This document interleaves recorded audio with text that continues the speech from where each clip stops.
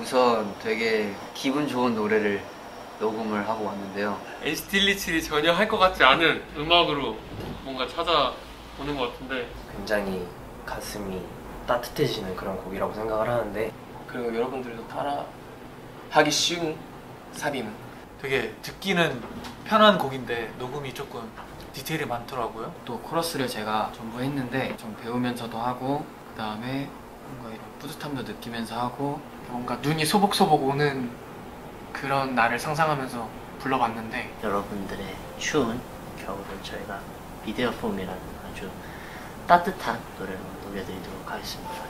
흔한 말이지만 뻔한 말이지만 우리 시즌이를 생각하면서 좀 녹음을 해봤던 것 같습니다. 올 겨울도 굉장히 따뜻하게 보냈으면 좋겠습니다. 여긴 이미 제법 겨울이야. 초록을 감춘 roadside. 아무도 눈이 온 걸 몰라. 그 애였던 걸 못 그게만이 기억나. 기다림은 많이 했어. 맘이 가는 곳 그런 건 처음부터 너뿐인 걸.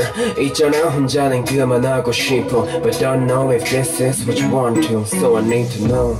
Are you down to ride? 새벽녘 별과 피어난 눈꽃이 흩날리는 곳에 내게 달려와 보이니 않아. 상상하는 그 길 Would you be there for me? 서울은 지금 펑펑 눈이 와. 네가 없으면 차라리 추운 게 나아. Rockabye baby 눈 뜰 때쯤엔 네 옆에 있을 테니.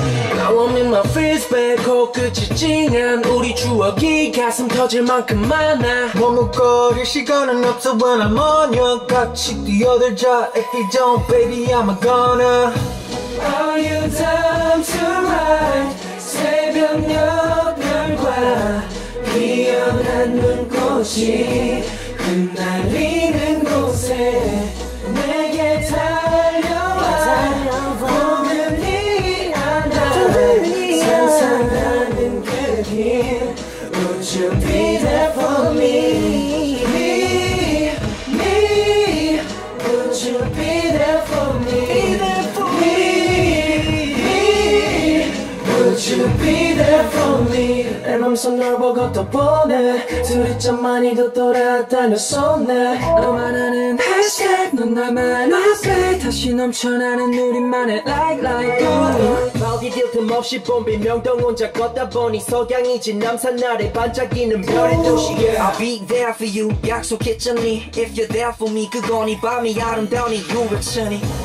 Are you down to ride? 새벽녘 별과 피어난 눈꽃이 흩날리는 곳에 내게 달려와 보이니 않아. 상상하는 그 길 Would you be there for me? I wanna know would you be there for me baby if I need you now.